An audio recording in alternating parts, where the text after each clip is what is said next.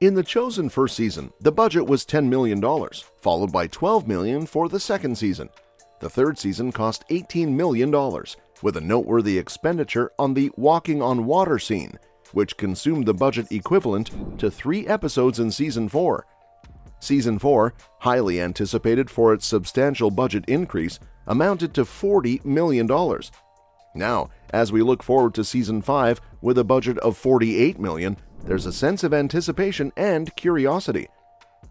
Considering the show creator Dallas has consistently adhered to the principle of prioritizing relationships over spectacle, the question arises, what can we expect from this significant budget boost? Will there be visually stunning special effects, or perhaps an expanded cast?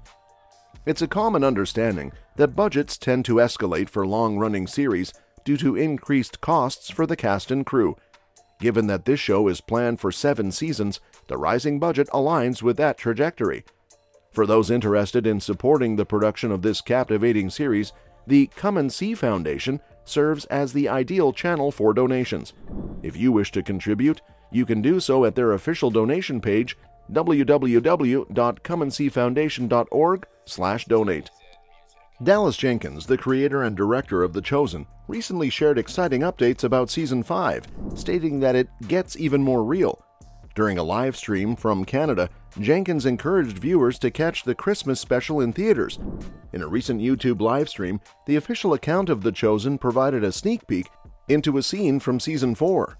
Jenkins mentioned that this footage would only be available for around 24 hours after the live stream ended. Additionally, Jenkins had a conversation with Vanessa Benavente, who plays Mother Mary, and Christian worship leader Phil Wickham during the live stream. Jenkins began the live stream by sharing the reason for his presence in Canada. He's currently working on his dream project of adapting the best Christmas pageant ever for the big screen. Securing the rights to the best Christmas pageant ever was a 15-year journey for Jenkins. Despite the challenges, he persisted, driven by a sense that he shouldn't give up.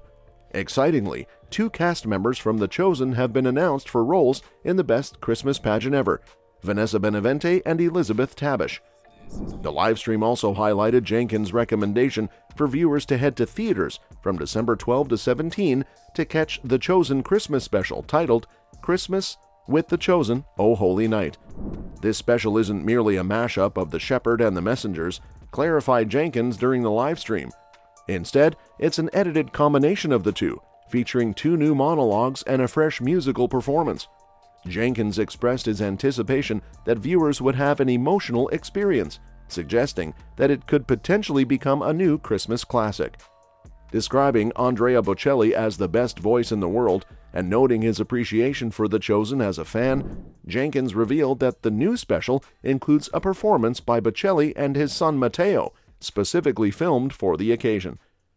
Transitioning to an interview with Vanessa Benavente, who plays Mother Mary, Jenkins inquired about her experience portraying the most famous woman in history and whether she felt any pressure. Benavente shared that while there is some pressure, she also feels a connection to the character as the script portrayed Mary as a real person. She mentioned infusing the role with attributes from her own family, particularly drawing warmth from her grandmother's sister. Benavente also shared insights into a poignant scene with Elizabeth Tabish after Jesus' death. Contrary to her initial expectation of Tabish's character comforting hers, Benavente found herself consoling Tabish's character, resulting in a profoundly emotional experience for her. Highlighting the central theme of the relationship between Mother Mary and Jesus in The Chosen, Benavente emphasized the universality of these scenes, making them relatable to a broader audience. For those eager to watch, the official account of The Chosen revealed in the livestream chat that Christmas with The Chosen, O Holy Night will be available on the app in time for Christmas. During the livestream, Jenkins and Benavente provided insights into what fans can anticipate in Season 4 of The Chosen. Benavente shared that Season 4 delves into profound territory, particularly for her character Mary. She emphasized that things are becoming increasingly real for Mary as she senses the approaching end, though the details remain unclear. Describing it as a challenging season to shoot, Benavente acknowledged the emotional intensity that made it difficult. Jenkins echoed Benevente's sentiments, characterizing Season 4 as both beautiful and painful. He had previously labeled it as our most emotionally challenging season to date, underscoring the depth and complexity that viewers can expect from the upcoming episodes. Jenkins offered a glimpse into what awaits in Season 5 of The Chosen, emphasizing that it gets even more real. Although an official release date is yet to be announced, the current plan is to commence filming for Season 5 in April.